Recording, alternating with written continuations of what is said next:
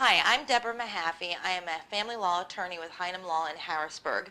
My area of concentration is matrimonial law, and today I'm going to talk with you about some tips for winning your child custody battle. First, I'd like to start off by saying there really are no winners in child custody battles. The winners in the case are the ones that come to parenting agreements without involving the courts.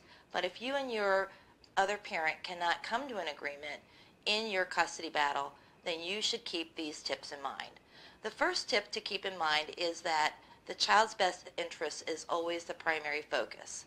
What this means is that if you and your other parent cannot come to an agreement on a particular subject, the two of you should sit down privately outside the earshot of the child and discuss those matters. Under no circumstance should either one of you be discussing the issues in front of the child or in a place where the child can hear what you have to say.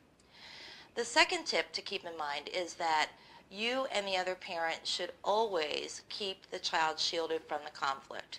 This means that if there are other significant others in your life that know about the child custody conflict, they should also not be talking with the child about that problem. The third tip to keep in mind is that you should always make sure that you're on time for custody exchanges. Parents that are running late on a regular basis can be sure that the other parent will be documenting this and presenting that information to the courts. If you are late, make sure that you always call the other parent. The next tip to keep in mind is that you should be keeping a child custody journal and or documentation about any concerns you have in your child custody case. This does not mean that you document every little thing, but it does mean that when there are significant problems or concerns, that you write this in your journal. Make sure that you keep specific dates, times, and facts so that if you have to bring this information up in court, you have enough information for a judge to understand the situation. Also, keep copies of text messages, Facebook message exchanges, emails, and other forms of written communication. The other tip to keep in mind is that you should always make sure that your children are getting to the doctors when they need to go, and go to all your children's school parent-teacher conferences and important events. Make sure that if you are the parent that has the child primarily, that you are informing the other parent about the doctor's visits and the school appointments and the things that are going on in the child's life.